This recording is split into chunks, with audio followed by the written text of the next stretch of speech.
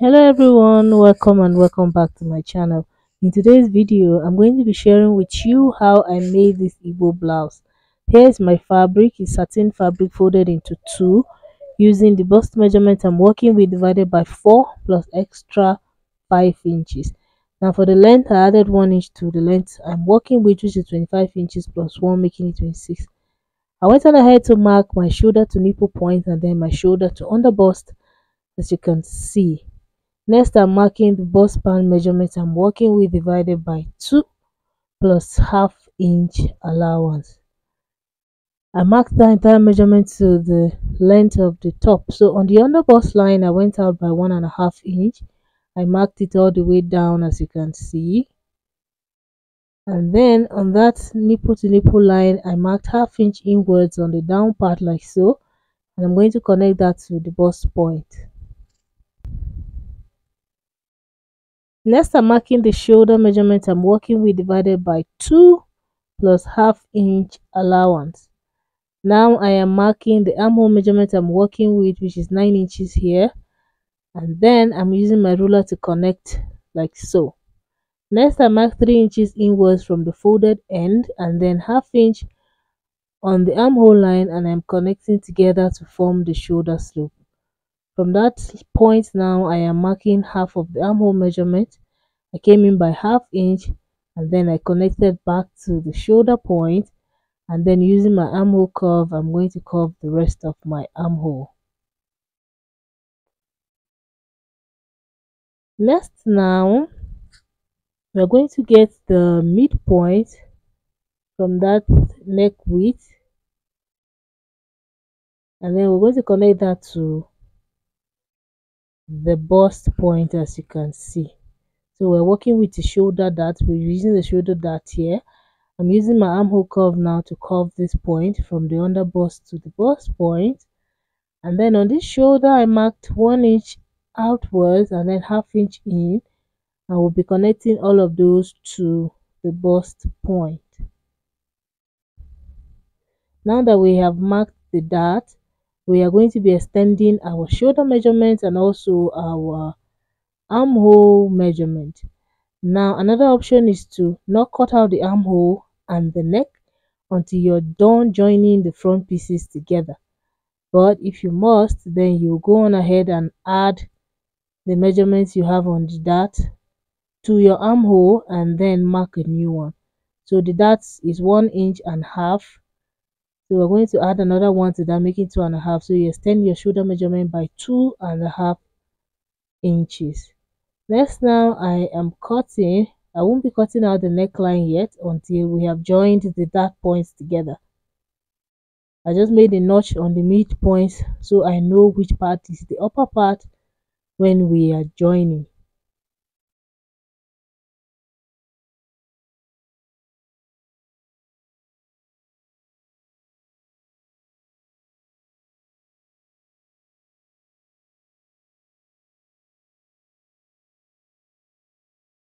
So this is your shoulder dart bustier.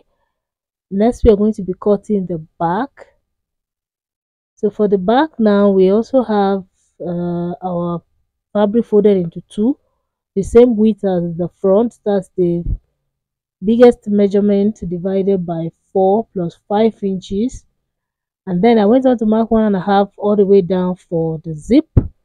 Here I am marking the waistline, and on that waistline I went in by half inch. I'm going to slant it out to 22 inches on the lower part and then 9 inches on the upper part. So from the shoulder to 9 inches and then to 22 inches. So I'm going to slant that out. That is to give the back a shape and eliminate some of the zip bulge. So on that zip line now, that's where our measurements are going to start. I am marking the armhole, the shoulder measurement divided by 2 plus half inch, and then I went ahead to mark the armhole, and then I went in by 3 inches just like we did in the front, and then I came down by half inch on the armhole line and I slanted to get the shoulder slope. I am marking the armhole now, which is 9 inches, same as the front, and then we're going to get the middle of this armhole then come in by half inch, and then connect back to the shoulder, and then curve the rest of the armhole using my armhole curve like so. Now for the back, we are going to be using the waist dart, so there's no cutout, there's no shoulder dart at the back. So down here, I'm going to up here rather, I'm going to be marking the neck width. So I used 4 inches for the neck width, and then for the neck depth I used 2 inches. That is for the back. The front neckline, like I said, we're going to be marking that after joining the front pieces together. So now we're cutting starting from the neckline and then the armhole. We're also going to be cutting out the zip, the slant at the zip line like so, and then opening up the rest of the back piece into 2. Now we are going to go cut lining pieces exactly like this. The lining piece is going to be shorter by 1 inch, and then I also ironed breast pad on the front pieces. As you can see, I went ahead to also hem the lower part of the satin and the lining pieces folded in, and then this is the lace fabric we're working with. I made it in such a way that the edge of the lace is going to be the hem of the blouse.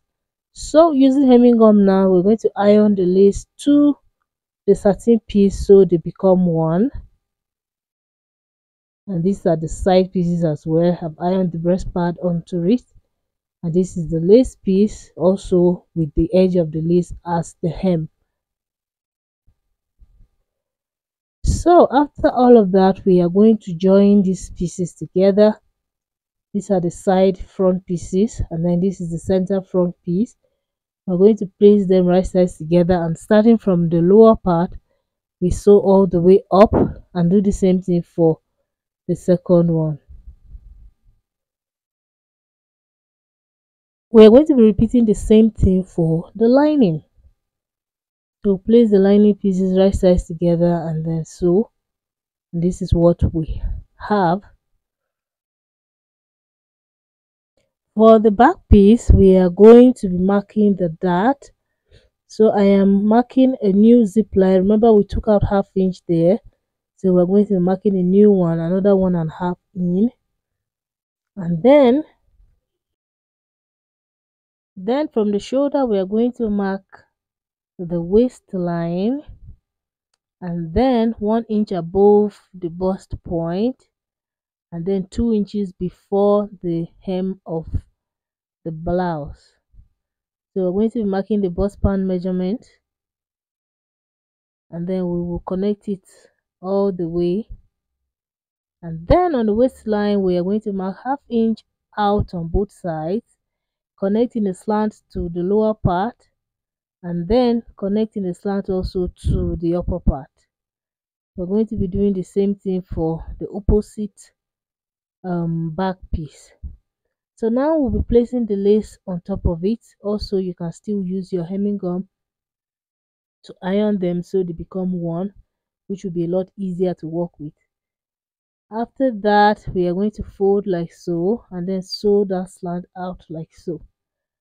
Here is the front. We have joined the front pieces together, and this is what we have.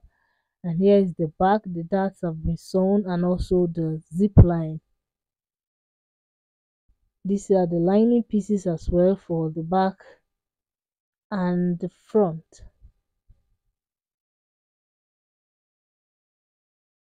Next, now we are going to be cutting the neckline on the front. Now the armhole, if you didn't cut out the armhole too at the beginning, this is also the time to cut that out. So what you will do is fold your front piece into 2 like so.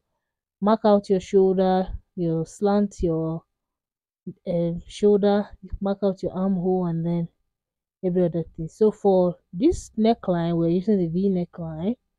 So I just went in by 4 inch, which is the neck width, and then I came down by 7 inches, which is the neck depth. I connected in the slant, And then from the middle of that slant, I went in by half inch and then I curved up and down so that we don't just have a straight V shape for the neckline. Let it be curved a bit. So now that we have cut out the neckline, we are going to place the lining, the front lining, and repeat the same thing.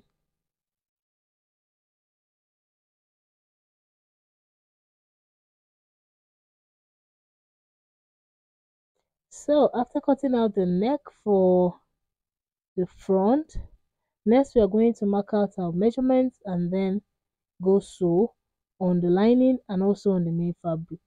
So I'm marking the bust measurement up, and then on the half length point we'll mark the waist round divided by 4, and then on the down part we'll mark the upper hip measurement divided by 4 as well. Next we're going to go join the front, sew the front and the back right sides together on those lines. We'll repeat the same thing for the main fabric, then we'll also join the shoulders together.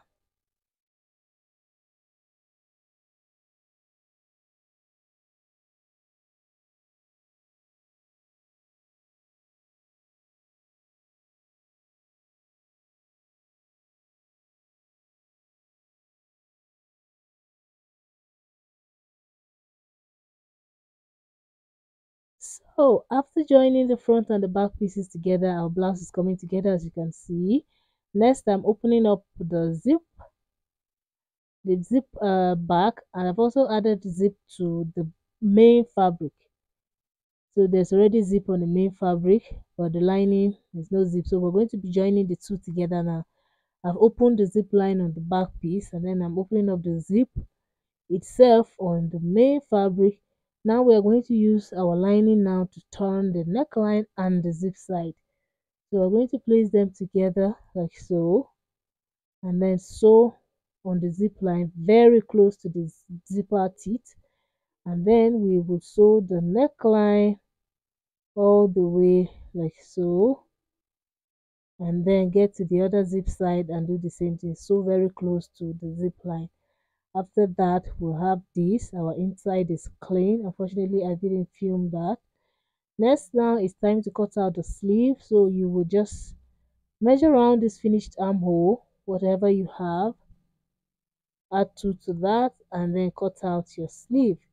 Here I folded my fabric into 4, and then I went down by 4 inches and I made a curve, and then I'm measuring to be sure that I got that 10 inches I got from the armhole plus another 2 inches. Down here I am marking the sleeve round divided by 2, and then another 2 inches for allowance.